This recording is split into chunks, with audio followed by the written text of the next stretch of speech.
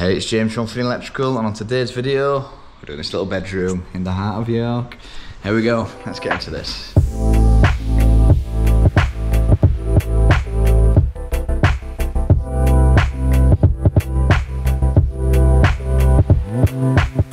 Right, we're back at the house from last week's video then, so we'll take you through the job.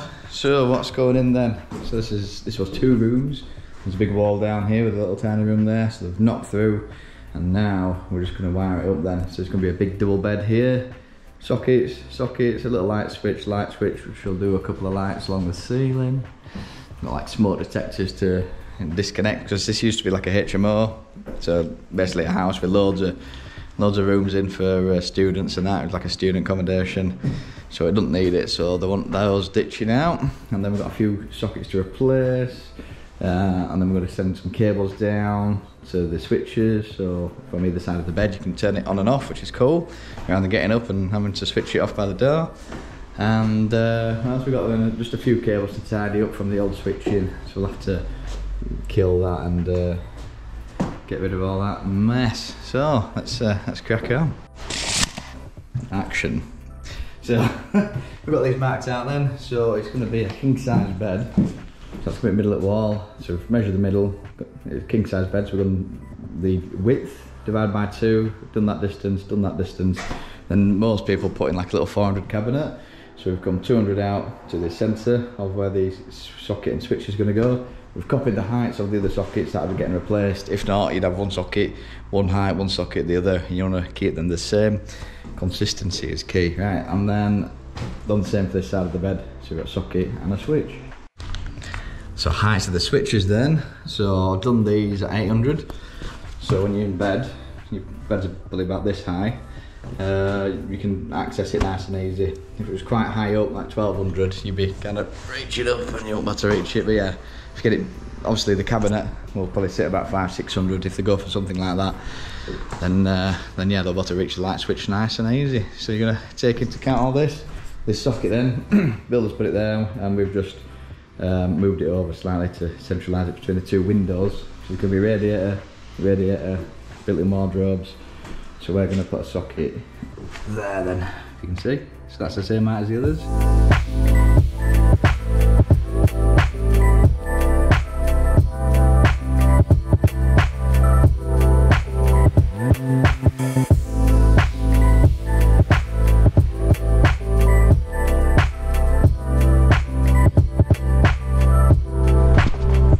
That's them chased out then.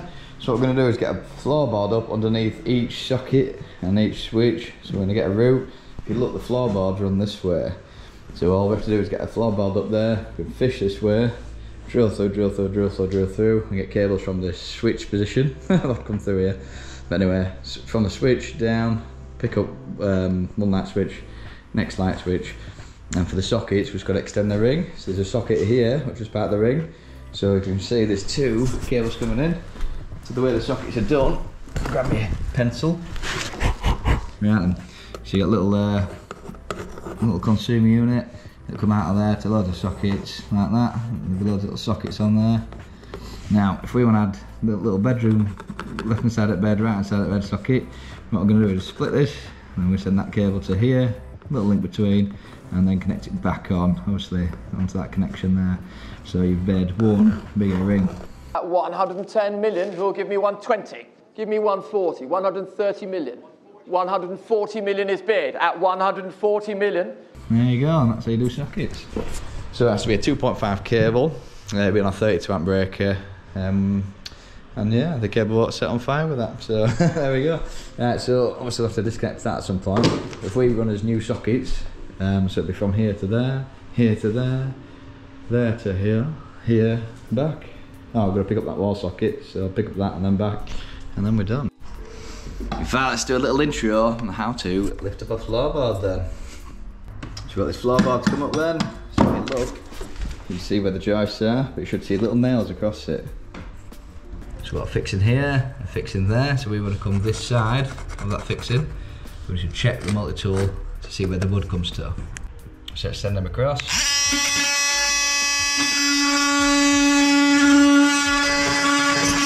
So that's where the wood stops when you drill between the floorboards and hit against that joist. So we're going to be drilling this side of the wood. So when the floorboard goes back down, we've got this much of floorboard to land on top of that wood, so it'll just sink in, your foot will go through the floor. So now we know where the wooden joist is, we can now zip across it, do the same to the other side, and then we'll whiz out the tongue and groove. Looking good. So you're going to make sure not to go too deep in case there's any cables or pipes. And do the same to the other side.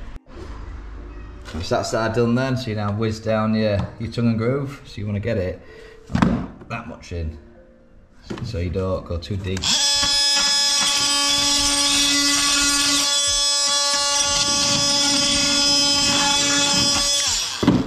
Should just lift it out. There we go. We've got a nice little lip for this to sit back down. No, see, that looks like a bit of wood rot or like little weevils eating away at it. It's really mushy. Look at it. Nice. And another dodgy connection. Nice. I don't know. Alright, time for a little trip out then. So I'm just going to go pick up a few bits from the wholesalers. So the traffic can be a bit of a nightmare if you take it wrong. So if you go anything around lunchtime-ish, so it's 10:40 now, so if we go lunchtime-ish, we'll basically just be sat in traffic for like an hour, which we don't want. Definitely when it's only 5 minutes away, this wholesalers.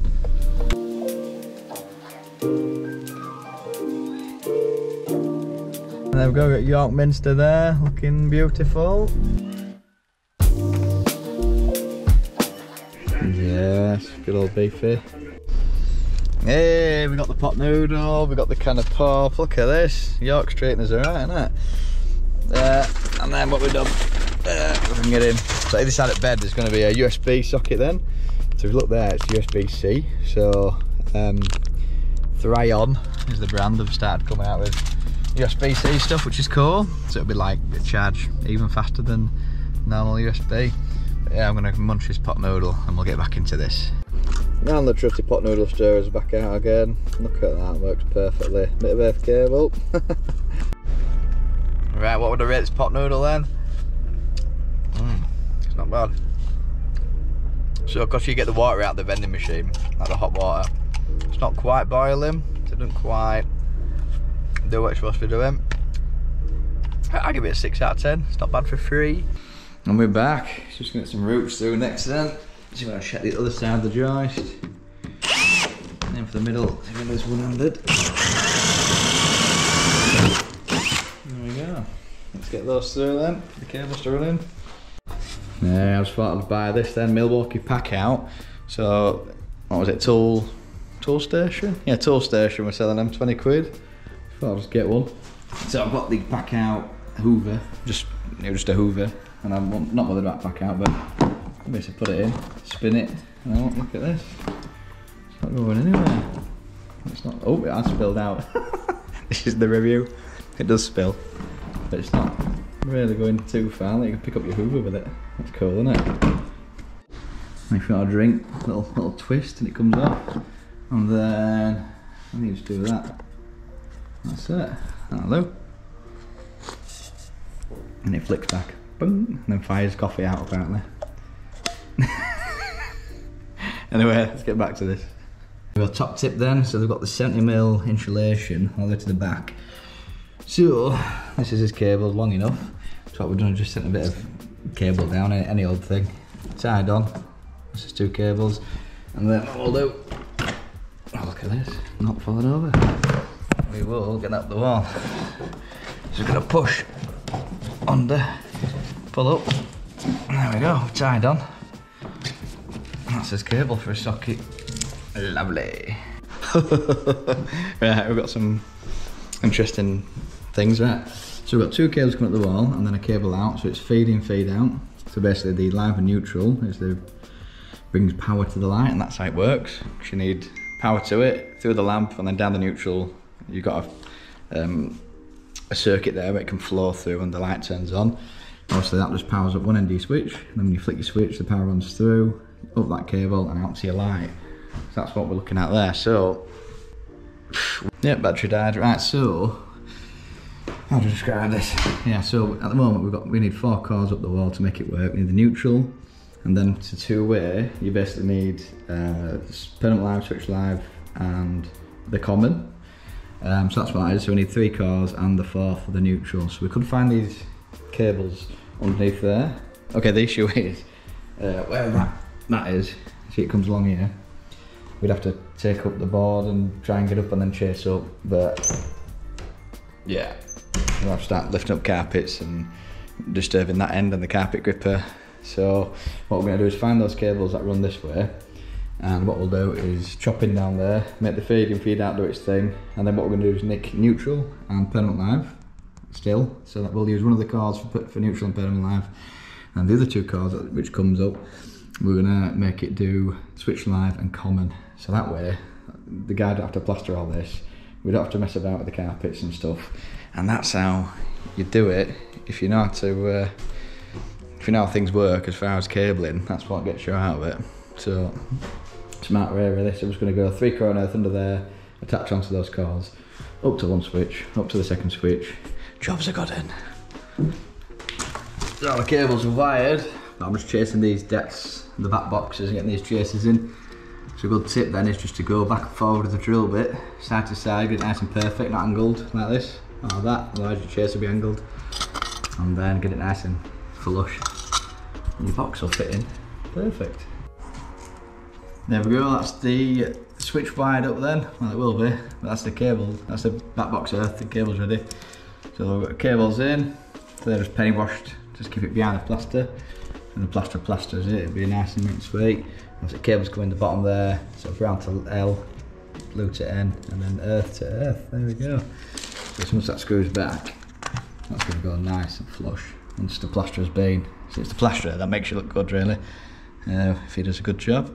And then we're going to chase this in, do the same setup over here, then you're about to switch your light on from here, and over by the door here, there you go. So then what's the difference between these 2 switches? Have a look. Anyone? Anyone? Anyone seen this before? Anyone? Anyone know the effects? Yes, we've got 4 terminals here and 3 here. So what this does, this is a 2-way switch, so it connects the top one to either that terminal or that terminal. So when you switch it, it just switches to the other side. There we go. Now this one, what this does, so this one will connect to that, and that one will connect to that, and then when you switch it, all it does is reverse it. So this one connects to that, and then that connects to that.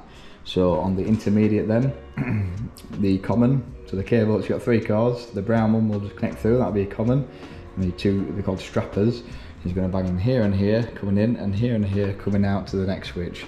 And all you're doing is just reversing L1 and L2, like that. So the cables that come out of this on one end just get reversed, and that turns the light off, and then when you flick it again, gets reversed, it turns back on. Cool stuff. So there we go, that's the intermediate wired then. So you've got browns in the back, they're just put together. And then you just got black and grey on the top and black and grey at the bottom. So that'll get tucked in nicely.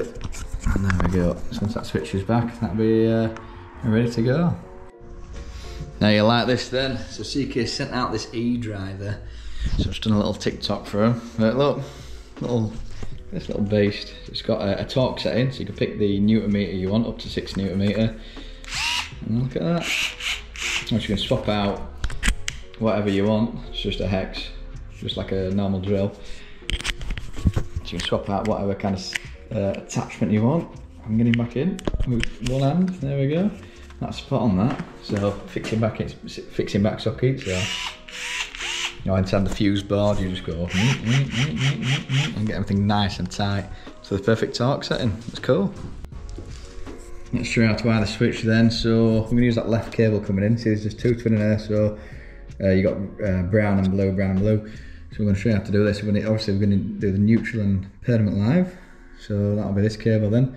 So the permanent live will go into L1 or L2 on the switch, and obviously the neutral's there.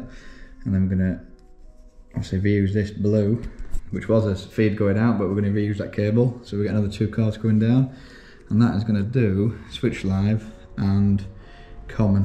So obviously that'll be the common which goes into the connector block in that switch, and the common in the end there. So let's get this wired up then. So we've got a switch live we've used as the blue of the other cable, and that's obviously the switch live going up to your light, which is this one. It's going to connect into there. Permanent was from the other one, that's going in L2. So we're not normally doing it all the way around, but oh well.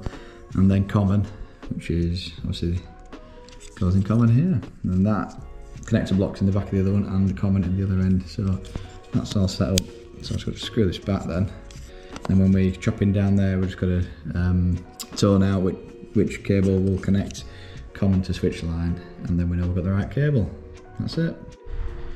So we've got the powers back on then, so we'll flick that on, that works. And we go for intermediate switch, that's it on. There we go, that's it back on. That's it off again. And it's all working. So you can see how you can, along that kind of path of the 3 core and earths running through, you can just tap in permanent live, neutral and earth, as long as it's wired. Common L1, L2 one end, common L1, L2 the other one. Any kind of intermediates, you put a little connector block in like that, so for the common, and then the strappers you just go 1 terminal, 2 terminal, 1 terminal, 2 terminal. But if you wanted another intermediate somewhere else, you could just take that cable, run it via another one and back out again, back out again, back out again, and it'll still just switch those 2 strappers around, which turns the lights on and off. There you go. Just have a bit of a tidy up, and then that'll be us done down here. So yeah, that's all we've got time for today then. So if you like this kind of content, hit the like button, hit subscribe, hit the little bell notification so you know when we next upload. So it's good from me, and I'll see you on the next one. Yeah, battery died.